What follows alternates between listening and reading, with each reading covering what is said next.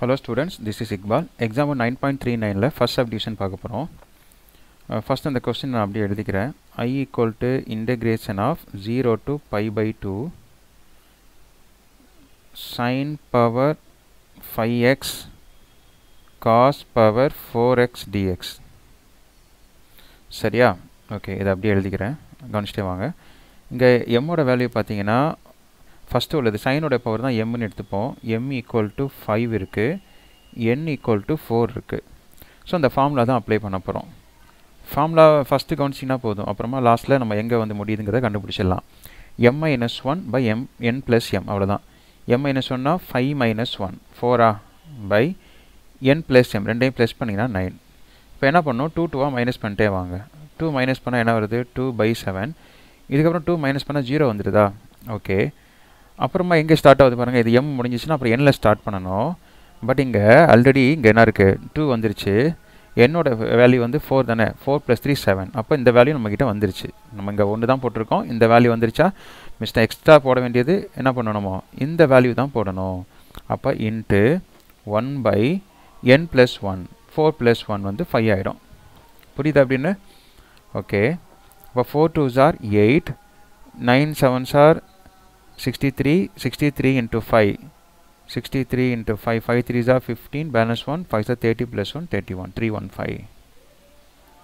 அவ்வளோதான் இது. ஓகே, நீங்கள் ஃபஸ்ட்டு இந்த ஃபார்முலா இதை மட்டும் ஞாபகம் வச்சிங்கன்னா போதும், ஈஸியாக நீங்கள் இது பண்ணிடலாம். திருப்பி நான் ஒருத்தர் சொல்லிடுறேன். m minus 1 அப்படின்னா 5 minus 1 4 by n plus m 9. 2 2 minus பண்ணிட்டே வரணும். பண்ணும்போது அதுக்கு அடுத்த ஸ்டெப் போட முடியாதுங்கிற வரும்போது இந்த வேல்யூ இந்த n அப்ளை பண்ணும்போது வருதான்னு பார்க்கணும். இந்த 2 இங்கேயே வந்துருச்சா? அப்போ இங்கேயே வந்துருச்சு. அப்போ 4 + 3 7, அப்போ சேம் வேல்யூ தான்.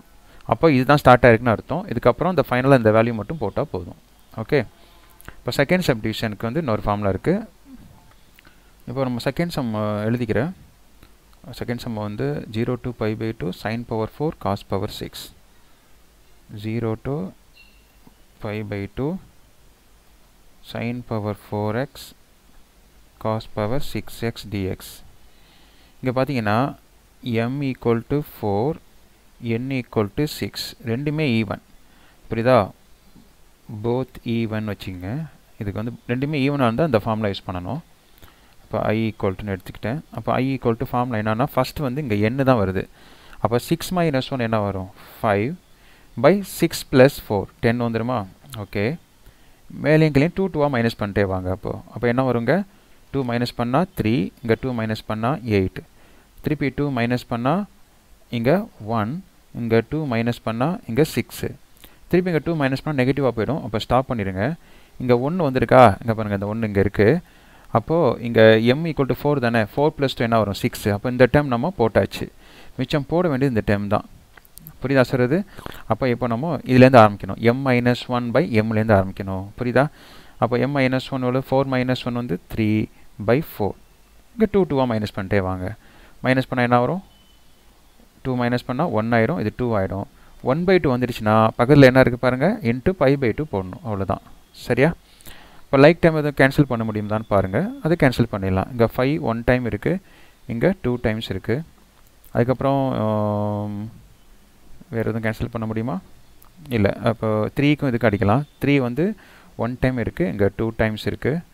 அப்புறம் வேறு எதுவும் கேன்சல் பண்ண முடியாது. அப்போ 3 மேலே வந்து என்ன இருக்குது, ஆன்சர் வந்து 3 pi இருக்குது.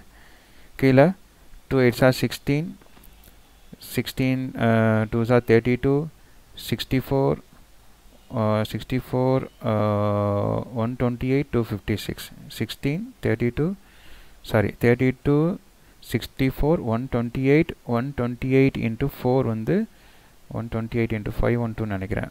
4 ஆமாம், 4 8s are 32, balance 3, 8 plus 11, balance 1, 5 512. That's our answer.